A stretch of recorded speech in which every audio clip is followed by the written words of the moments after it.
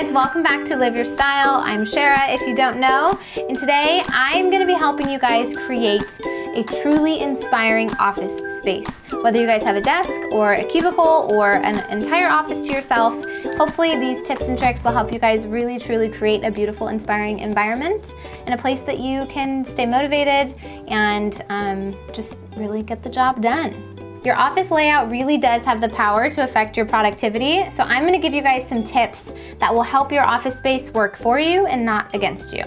Now before I jump into this video, if you guys have not heard of the Live It Journal subscription, it is my monthly subscription that I just launched last week, this week. This is the first week. I'm filming it a little early, but this is gonna be the first week that we are launching officially. So if you guys are watching this video, you guys are able to sign up and you will instantly receive the journal entry that goes along with this video to help you guys apply and implement all the things I'm teaching today into your own specific spaces, in your own specific office. So it's kind of a way for me to kind of step into your life, into your home, into your office, and give you the tips that I would give any other friend or client, and just kind of help you guys work through what is the most beneficial for your space and how to make it look beautiful and inspiring. Because that's the whole point of today's video, right? So if you guys have not already signed up for the Live It Journal, I will link it below. You guys can click the link and go sign up.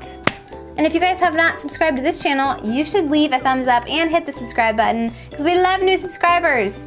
And once upon a time, we were talking about getting to 1 million subscribers this year. We're still on that goal. We've just been focusing on the Live It Journal launch because that's been so exciting and fun. But if you guys are new, please subscribe because we love growing the Live Your Style fam and we love new subscribers.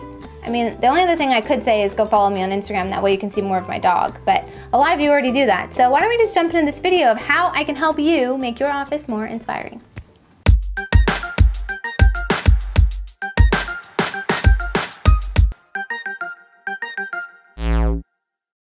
Today's question is, what kind of workspace do you work in? Are you a student, so you're in a classroom? Do you have a desk at home? Do you have a cubicle? Do you have your own office? Do you have a home office like I do? I wanna know. Where do y'all, you don't have to tell me where you work, but just like what's your office environment like? Leave it in the comments below. Number one, keep it bright. If you have the ability to put your desk by windows, I recommend doing that. That is something that is so important to me. And you guys know, a lot of you probably just saw the video I did with Alicia and Ashley, and I redid their office. There were windows on like 2 of the 3 walls, and it's just so much brighter and happier, and just something about light. It just like allows you to be a lot more productive and creative. If you do not have the option to put your desk by windows, then try to add some light, maybe with a lot of lamps or overhead lighting or things like that. Number 2, speaking of lighting, add some mood lighting somewhere in your office. So for me, I love these dreamy string lights. I put them up for Christmas 2 years ago because they were, needed to make it like a starry night for Christmas. But I kept them up forever. Like, I have not taken them down since Christmas from 2 years ago. So honestly, they're super cheap. I got them on Amazon. I will link them below if you guys wanna check them out. Add some mood lighting, create the ambiance. It really, especially if you guys are working like late at night or if you guys are in college, this would be so good for a dorm room because they're nice to fall asleep to. So if you're like sharing a room with somebody, they wouldn't mind if you had to have these on while you're studying, Anyway, I love them, totally recommend them. Big game changer for an office. Do you care that you can see your Diet Coke now? No. I'm telling the world. I'm telling the world I'm back on the drug. Your addiction. You know what? I've been editing a lot of videos a lot lately. Also, that's probably why you're tired. You have sugar and then you crash. This isn't sugar. Why is it not sugar? Because it's diet. It's still whatever's in there. You don't crash on aspartame. What is that? That's the sugar. That's why it's so bad for you. Why would Diet Coke make you crash? Does anyone know? Anywho, number 3, if you guys, again, do not have windows around your space, or if you're in a cubicle, I recommend putting calming pictures of big landscapes. So maybe doing like an open field or a landscape of the ocean or something like that. I think that'll kind of give you the illusion that you're outside and maybe allow for some positivity and peacefulness, which is always helpful if you guys are stuck in an office all day long. And it's just a space for you guys just to have some color influence and just add some life to your walls. Number 4, this is by far one of my favorite things and like a pet peeve when I do not have this on my walls, display large visual calendars. You guys could do a large visual calendar for the sake of it being like an art piece like I did in Alicia and Ashley's office, or you guys could add actual like whiteboard calendars. I love the calendar, I have black and white one I put in the girls' office. I don't have that in my office just because I don't have the space, but I do have a very unique space where I put my gold and white whiteboard calendars that I found at Target. I will link those below as well if I can find them for you.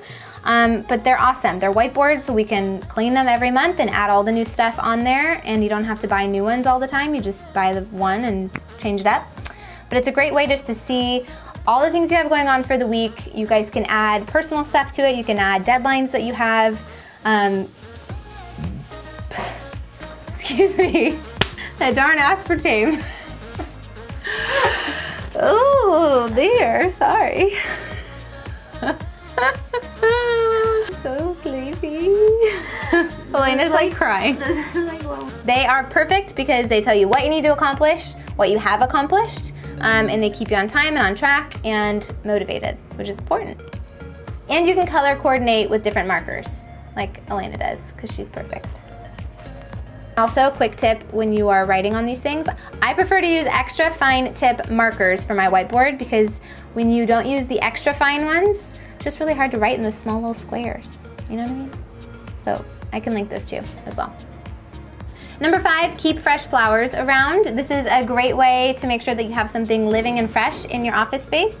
There's something about having pretty pink or white flowers, or even if it's just greenery, it's just a really great way to make your space feel personalized and like you, I don't know, took an extra step to care for your space and make it look and smell beautiful. Number 6, make sure that everything has its place. Okay, I am totally guilty, actually currently guilty, of having things that do not live in their own place, because after, you know, you get all organized and you live it for like 6 to 8 months, if you lose the self-discipline of putting it back where it lives, then it ends up becoming a mess. So not only do you need to make sure that everything has an allocated place, so you know where your pens go, you know where your books go, you know where your loose papers go. Have a file that's just for loose papers if you don't have time to maybe organize them.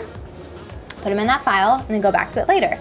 If you guys have a place for everything, you know where it lives, you know where to get it, you know where to put it back, and then train yourself, even if you don't feel like it, even if you're tired, to make sure you put that thing back in that place. It takes 21 days to create a habit and only 2 days to break a habit, so stick to it.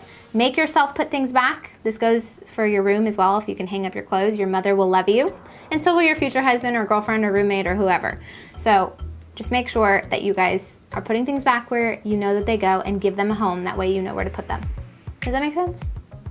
Which leads me to number 7, which is have a junk drawer. Just like having kind of like a loose paper file in your file folder, create a junk drawer. So when you have things that you're not really sure, oh, this needs a place or needs a home and I don't really have one for it yet, or I'm running out the door and I don't want to lose this, have a box. For me, I have a box. For you, you could have an actual drawer, whatever works in your office space, and just be okay with that specific spot getting a little messy.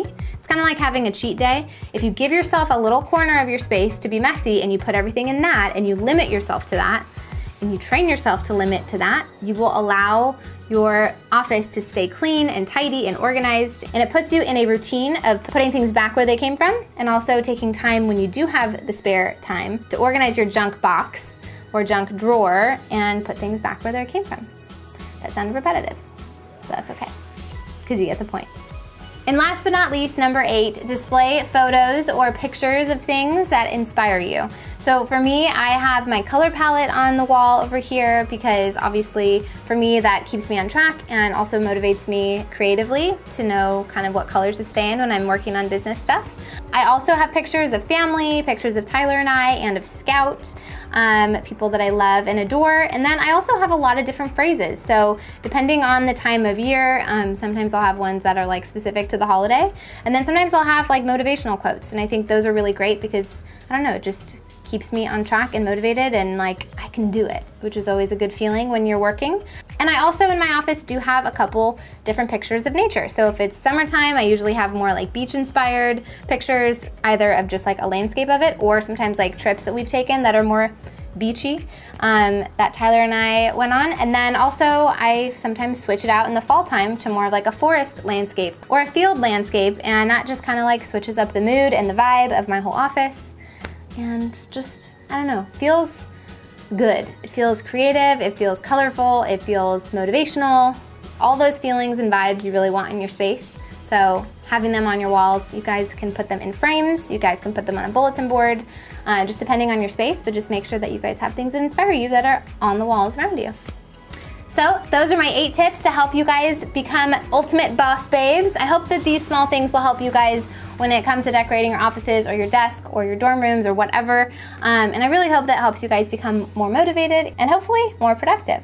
If you guys would like to dive into this subject deeper and you guys would like specific help on how to implement this in your own spaces, you want goal trackers, some tidbits of information on what color palette is best for your office depending on what type of mood or focus level you're trying to tap into, you guys should check out the Live It journal for this week because it is awesome and it walks you through all kinds of different elements of your office, and not just your office. We do talk about self-motivation and ways to keep you guys accountable, and what are the things you want to be motivated in, and where are you looking for your life to go. And it just gets really fun and deep and exciting and just like awesome. Like everything you'd want in a journal is what is in this week's entry. So you guys should sign up and join the community. We have a private Facebook group.